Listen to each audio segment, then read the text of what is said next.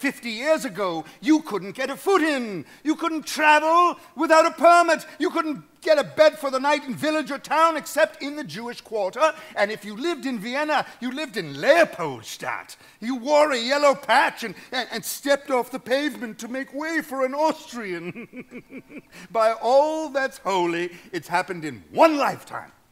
My grandfather wore a kaftan. My father went to the opera in a top hat, and I have the singers to dinner.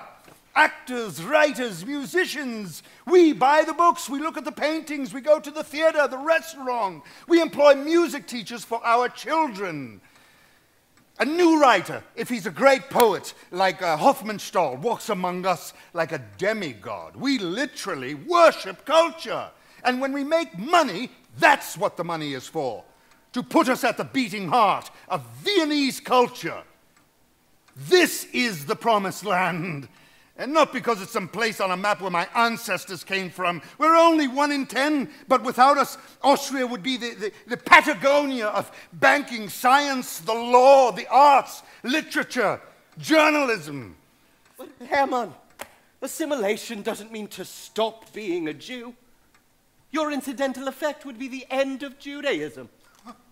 Assimilation means to carry on being a Jew without insult. Episcopalians are assimilated. Zoroastrians are assimilated. I could be a druid for all my professors care. It is only the Jews. I am an unbeliever. I don't observe Jewish customs except as a souvenir of family ties. But to a Gentile, I am a Jew.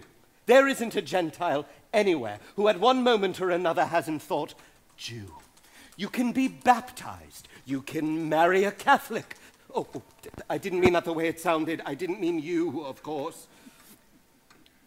I mean, I did, but...